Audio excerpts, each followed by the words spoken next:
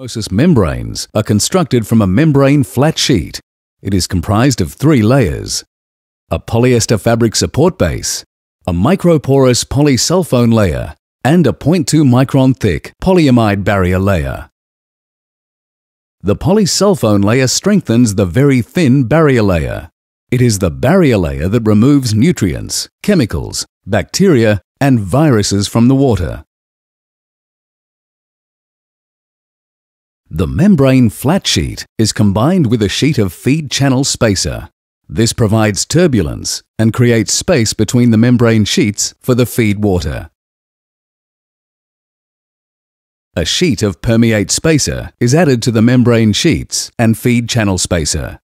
This enables the final recycled water product, or permeate, to flow evenly across the entire membrane surface, even under high pressure.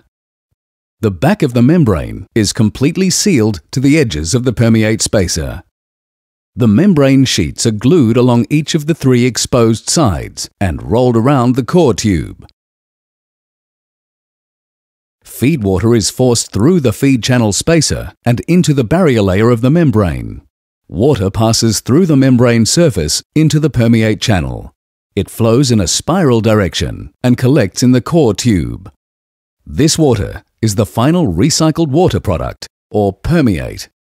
There are 7 spiral wound elements loaded in one pressure vessel. Once the end adapter is connected to the last element and the pressure vessel is sealed, feed water can be introduced.